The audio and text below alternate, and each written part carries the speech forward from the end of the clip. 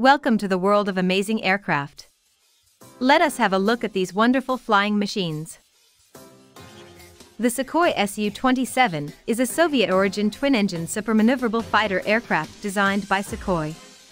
It was intended as a direct competitor for the large United States fourth-generation fighters, such as the Grumman F-14 Tomcat and F-15 Eagle, with 3,530 km range, heavy aircraft ordnance, sophisticated avionics, and high maneuverability.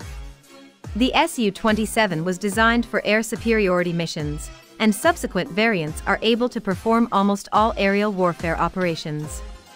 It was designed with the Mikoyan MiG-29 as its complement. The Su-27 entered service with the Soviet Air Forces in 1985.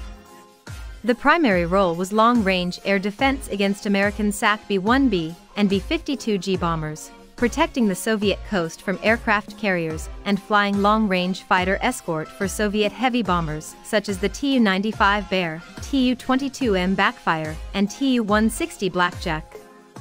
There are several related developments of the Su-27 design. The Su-30 is a two-seat, dual-role fighter for all-weather, air-to-air, and air-to-surface deep interdiction missions. The Su-33 Flanker D is a naval fleet defense interceptor for use on aircraft carriers. Thank you for watching till the end.